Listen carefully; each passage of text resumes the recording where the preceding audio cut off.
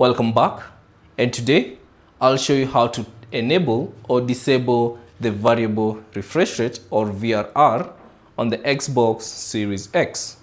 So all you have to do is power on your console and access the home page, and then from the menu that appears on top of the screen, select the settings to access all the settings, and within the settings select general and then scroll down and choose TV and display options. So select that.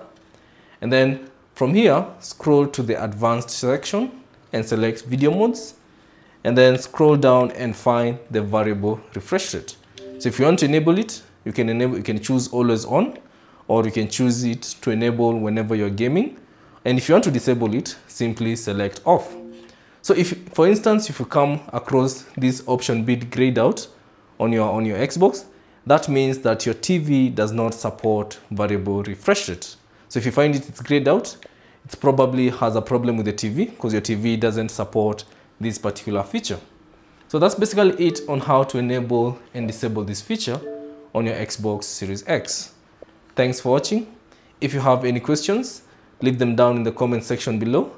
And if you found this video useful, consider leaving a like and subscribe to the channel.